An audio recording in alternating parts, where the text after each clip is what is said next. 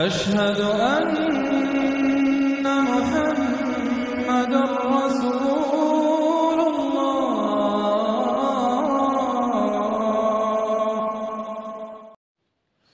Assalamu alaikum wa rahmatullahi wa barakatuhu.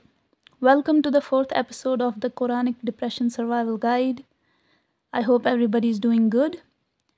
Today I'm going to talk about the second ayah of Surah ad-Duha, which is وَاللَّيْلِ إِذَا سَجَى, and by the night when it covers with darkness.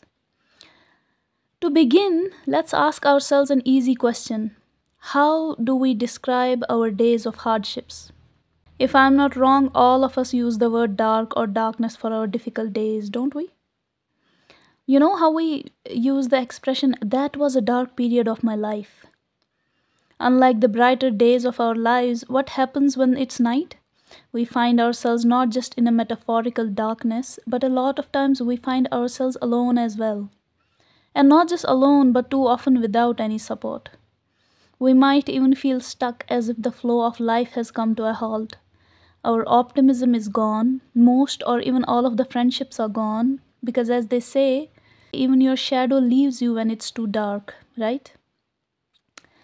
Allah Azza wa Jal says in the Quran, have you considered, if Allah should make for you the night continuous until the day of resurrection, what deity other than Allah could bring you light? Then will you not hear?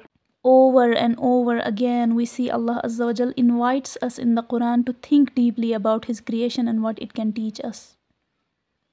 So what is the ayah وَاللَّيْلِ إِذَا سَجَى teaching us? What kind of lessons are we able to extract from it? The ayah sounds simple enough, but only on a surface level. This ayah is actually teaching us a profound lesson. What is that lesson? The lesson is embracing our whole self. The lesson is to embrace our whole self. It sounds pretty simplistic, I know. Embrace your whole self, yes. But I can assure you it feels far from it once we decide to acknowledge our complete self, with good qualities and dark traits, both. It is rather easy to look at our strengths and overlook our negative aspects of our personality. Actually, in some cases, it is easier to look at our negative aspects of our personality and we are just not able to see our own strengths. That happens too. So to embrace our whole self and not just those parts of a personality that we like or feel comfortable acknowledging is not an easy job. To embrace our whole self and not just those parts of our personality that we like or feel comfortable acknowledging is not an easy job. But here is the thing. When we are around other people, who are we? Are we showing them the parts of ourselves that, let's just say, are acceptable to them? Or are we our whole personality? Why am I asking this question? Because, one, it tells us a lot about ourselves, and two, it tells us a lot about people we are surrounding ourselves with. Interesting, huh? Let me give you an example. You may have come across this fact about how there are people who suffer from depression, but they seem very happy and cheerful around other people. In fact, most people wouldn't be able to believe that this person is suffering from depression because these people are that good at hiding their pain. The question is, why are they hiding their pain? Is it because people around them have made them feel that their grief is something unacceptable to them? That they will be judged and judged harshly for expressing their mental anguish?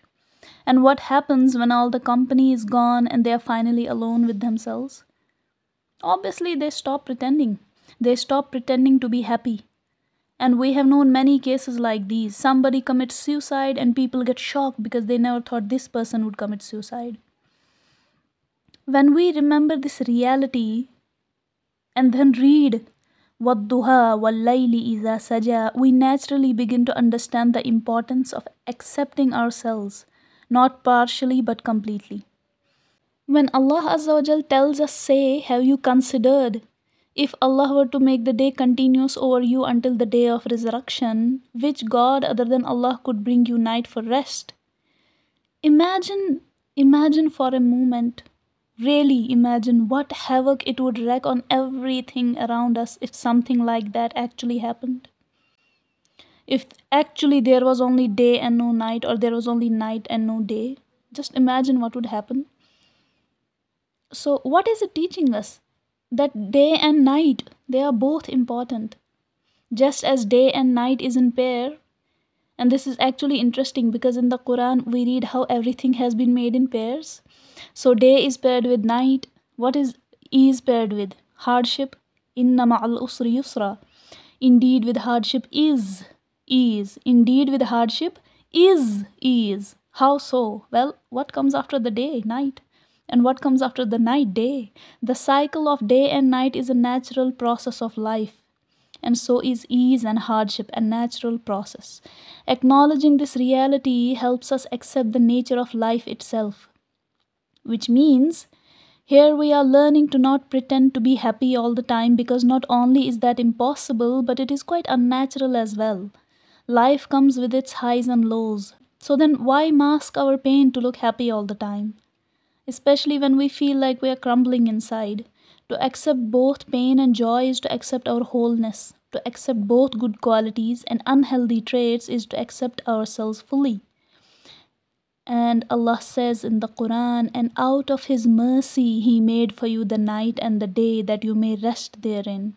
And seek from His bounty, and perhaps you will be grateful. How important, how absolutely necessary is this cycle of day and night? Because Allah Azza wa Jal says at the end of this ayah, perhaps you will be grateful. Both day and night serve an important purpose, and both are essential for growth. But the question is how to accept this fact. We can accept day and night, but accepting what we might think are our darker aspects can be rather difficult, because that means taking a good look at oneself. That's not easy. Nobody wants to take a good look at himself or herself.